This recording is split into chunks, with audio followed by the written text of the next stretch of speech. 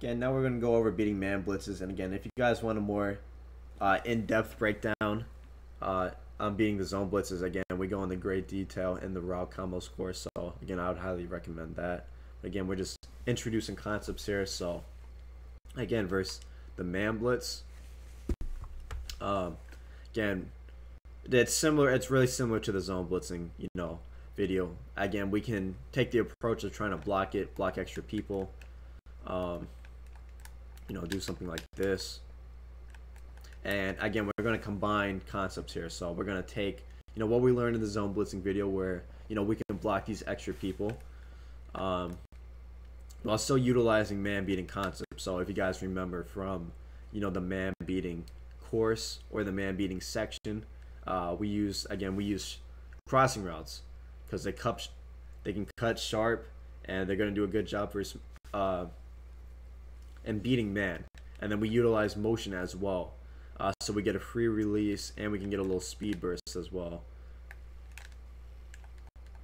So again, as you can see here, we have two options here. Again, somehow randomly scream here, but again, usually when you block those extra people, oh, let's see what happens. So just kind of disengage here, but when you block those extra people, usually you're gonna have that extra time. Now what actually happened there was since the safety is man up to the tight end, he actually, since the tight end was blocking, he actually blitzed. So what you can do to counter that is you can put your tight end on a delay route instead. So the safety is not going to blitz, and the tight end's still going to block for you, and it'll make the safety not blitz here. Or it's more of a delayed kind of blitz. And then also the delay route will give you the option to, release it quick versus man press. See, as you saw here, again, before the strong safety super flew down, once we saw the guy on blocking again, it was a little bit more delayed here. But, as you saw, if you're able to pick this up by, blocking these extra people, again, you're going to get yourself a big play versus these man blitzes because, again, we just utilize the concepts from our man section and, again, the crossing routes and the motion snapping slants, motion snapping drags, and we're going to be in for a big play versus man blitzes. And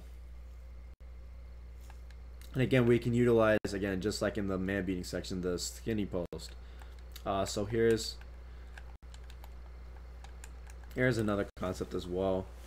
And again, usually when you're doing a man blitz, the running back is going to be uncovered because when you're in man coverage, what happens is the linebacker is usually the one man up on the running back. But when you're sending the man blitz, usually the halfback goes unaccounted for. So again, we want to utilize our running back versus these man blitzes because they're usually going to be uncovered.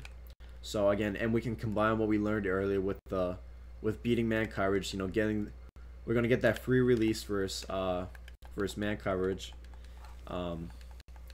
Even a little speed burst as well. Again, when we do those motion snaps. So again, the man blitz can be tricky sometimes because, again, a lot of you guys are going to be pressed and you're going to be blitzed. So again, what's great about utilizing these motion snaps is again, you get the chance to get a guy with an extra free release. So again, there's always going to be two people that get a free release. It's the tight end and the running back.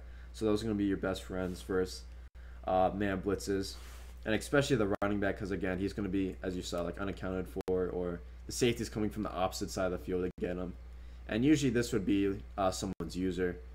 He'll be manned up, so it'll be their job to guard the running back. If not, we can always attack over the middle of the field with like a motion slant or a drag. And again, this is just introductory. Again, for more in-depth breakdown, I would definitely check out the route combos course as well.